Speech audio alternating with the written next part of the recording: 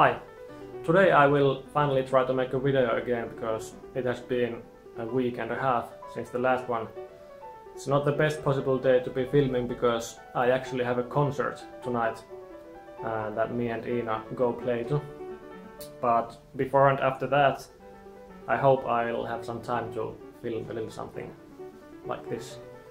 So yeah, I'm leaving work now and I have to go to a grocery store to get some food supplies, and then I will meet you at the home.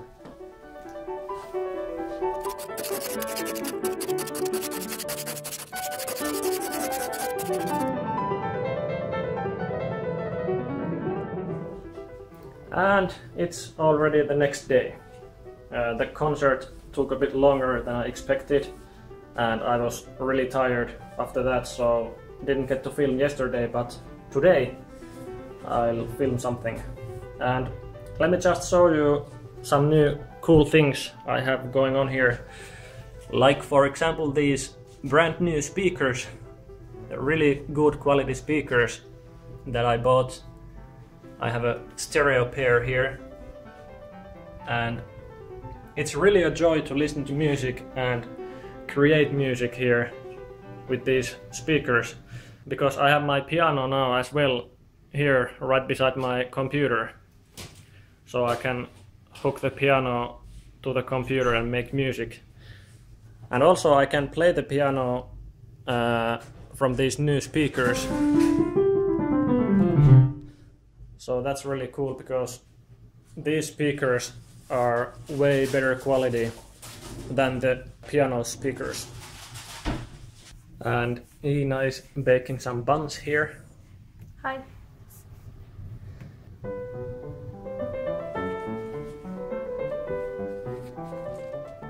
And I have this pile of sheets here. I haven't done anything to these since the last video, but now I will try to continue these a little bit. So, last time we left on a part where I was about to check the curvature of these sheets by taping them on this curve with some kind of a string. And now I thought of using this kind of string instead. This is normally used to tie up Christmas presents, but this is better string than the last one I used because this doesn't stretch at all, and this also has a lot more surface area for the tape to take hold on it, so I think this will be a better string. But first I need to measure the distance that I talked about in the last video. The distance from here to... I can't show it here, but I will measure it from the 3D model. So here I have a very rough model of the paraboloid, and from the side view we can see that the distance is roughly 2 centimeters, which is quite little. I thought it would be a bit more, but we'll just have to try that and see how it goes.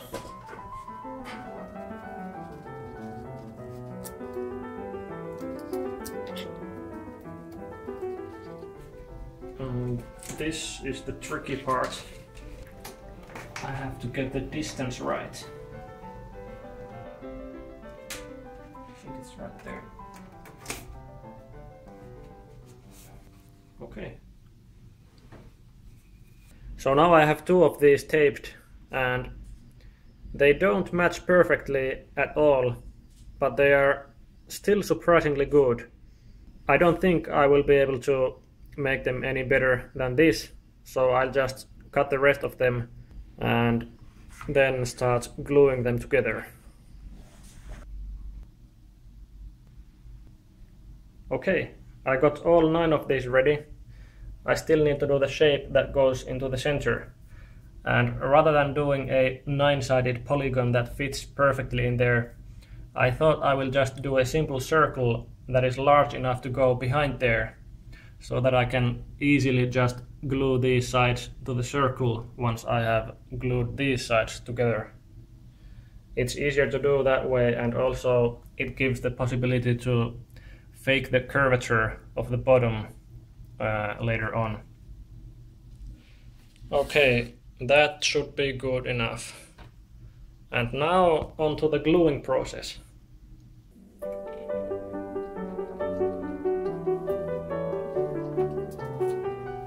I was a bit hesitant to just start straight out gluing these together because I might have some cumulative errors and the whole thing could turn out really bad.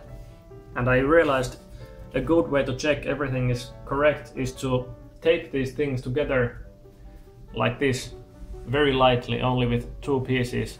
It actually holds this in place pretty well, and I can do the whole thing like this and check that everything is correct. And then, because I have the whole thing assembled, I can just fill these seams with glue, and that's it basically.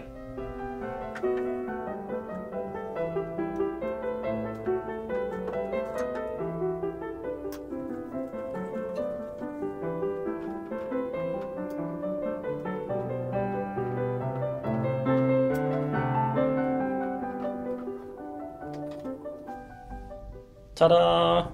There it is, the whole thing assembled. The shape of it looks surprisingly good. I think I will just start gluing it together and see what comes out of it.